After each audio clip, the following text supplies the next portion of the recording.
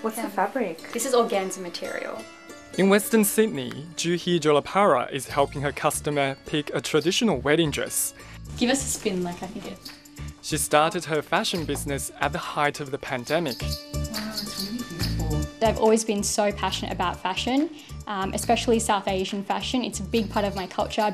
She used the social media to grow her business 3,000% last year, despite her supplier in India being shut down for months due to COVID. I was so lucky enough to have a couple of my videos and posts actually go a little bit viral internationally.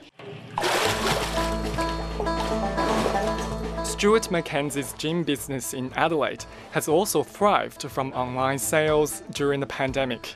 In 2020, he decided to pursue his childhood dream to become a distiller, selling up to 4,000 bottles in the first year alone. COVID really, I think, has helped a lot of businesses to open up other avenues of sales and think outside the square. He now wants to expand the business beyond his garage. It's not ideal, obviously, because the business has grown a lot faster than I thought it was going to. Data from the Commonwealth Bank shows credit card spending, including online sales, has rebounded since the Omicron wave peaked in mid-January. Spending on transport, recreation, personal care, drinking and dining out are all back above pre-pandemic levels. We were expecting, just with the huge number of cases that we've seen because of the Omicron variant, consumers to be a little bit more cautious, but we didn't see that. But the surge in Omicron cases after financial support from the government had ended smashed business confidence in December to its lowest level since early in the pandemic.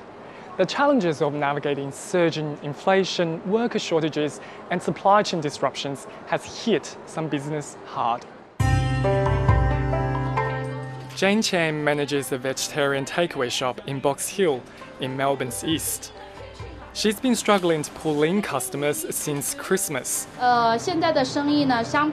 Business is even worse than during lockdowns. I don't know why less people are going out and about. Although we're doing better than CBD businesses, we're still down around 50%.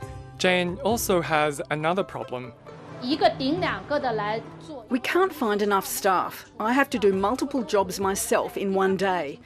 And the owner sometimes has to work as a chef. She wants more international students and temporary visa holders to return to Australia and hopes more flights will be operating when the international border reopens. It's a different story in Western Australia. They're not even getting visitors from other states. When we hear of the word lockdown or restrictions or transitional periods and things like that means an immediate loss of work for me. Perth musician Nikki D'Agostino is dealing with gig cancellations and delays after restrictions were brought back in late December. I have a mortgage, being a homeowner, and it's very, very pressing. For those hoping for a fresh start in 2022, there still might be a long way to go.